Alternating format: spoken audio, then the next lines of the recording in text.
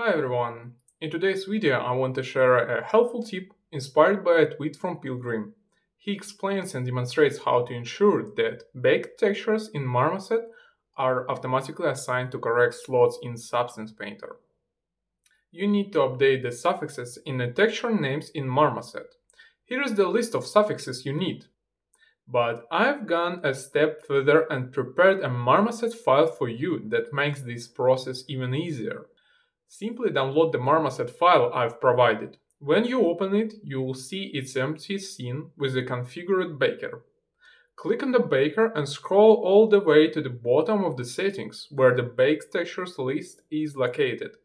In this file, I've already corrected all suffixes. All you need to do is click Presets and then Save as default. From now, whenever you create a new project in Marmoset, the correct settings will be automatically applied. You can download the Marmoset file for free from my ArtStation page, the link in description. I hope this saves you some time. Use it to create awesome projects.